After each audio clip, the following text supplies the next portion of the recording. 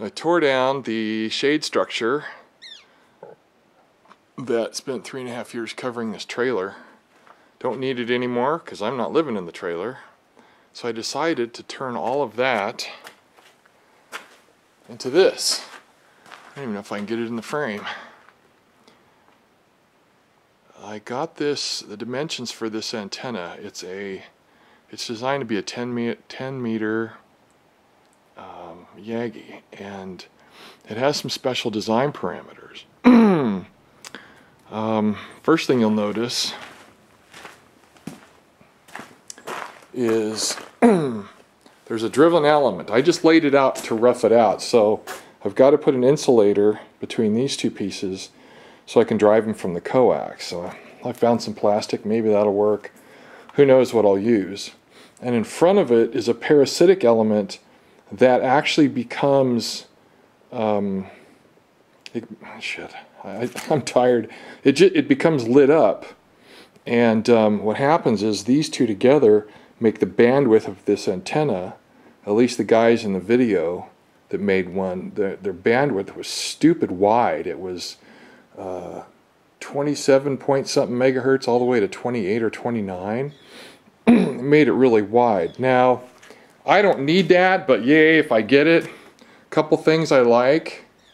This boom is only 8 feet long.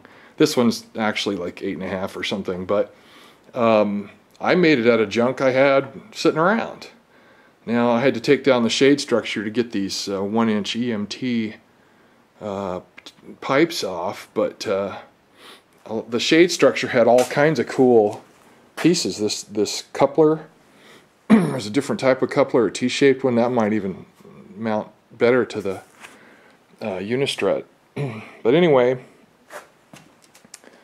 the other cool thing about using these is a guy named John in Oakland builds shade structures by the hundreds for all the people that go to Burning Man, and this was his design. You take and weld a 3/8 course nut to the tubing. There's a hole drilled in the tubing, weld the nut on, and then you can run the screw in and clamp it against a piece of rebar pounded in the ground. And I'd done that here at the house, and it's been up for 3.5 years. So only one bolt broke off today. It's not on any of these. It's sitting over there still, basically installed. So anyway, it held up really well. Burning Man, worst case, is 18 days in a row. This is 3.5 years in a row. So here we go. I think what I'll do is, the first thing I'm going to do is take the, wait, sorry. I told you I was tired. What I'm going to use these for in this case is these are 8-foot pieces. This is 8 foot long, that's 8 foot long. That's not even quite the full distance. I think we're going to be around, I don't know, 17 feet and something. So I can put a piece of, like 1/2-inch EMT inside of here and clamp it with that, and that way I can slide it in and out and adjust it. So it's tunable. Woohoo! In fact, every element on this thing is tunable.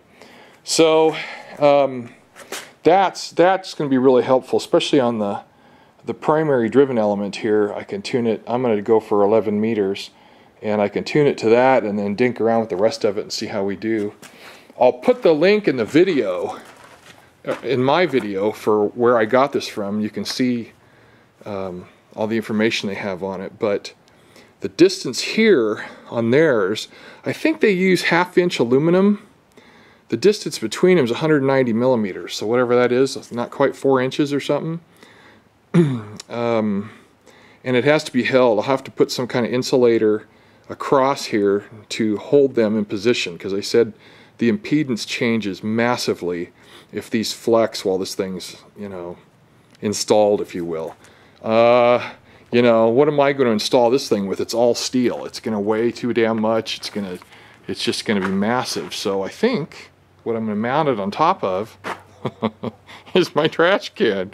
If I have 2 trash cans and I sit it on top, boom, I'm good. There's hardly any metal in it, so maybe it'll work. I mean, one of the prerequisites for this project is if it's not fast, quick, easy, and cheap, I don't do it. I just don't do it. So here we are.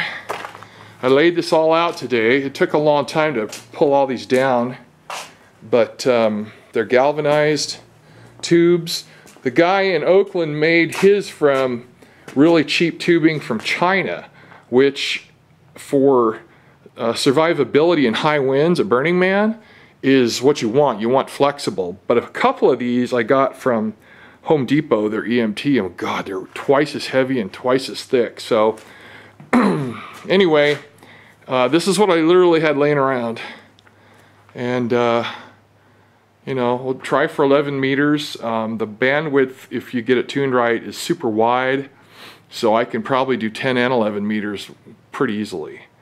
What I plan on doing to bolt these down, some guys use plates that you bolt a plate to here and bolt this to the other plate.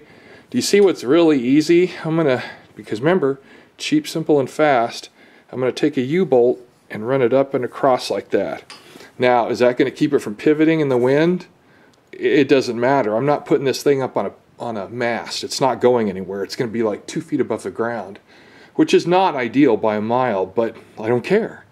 I'm just trying to make something that works a little bit. It would be fun if I could reach Las Vegas from where I live, about 65 miles away. But anyway, I can clamp it down, this one down that way, that one too. I found another one of those, and I could, you know, put it here, so I can clamp this, you know, pretty easily. In fact, you know, why not just wrap some, I have some stainless wire, I could wrap some stainless wire on there.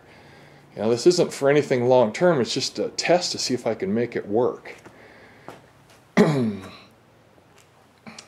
With my luck, it will work.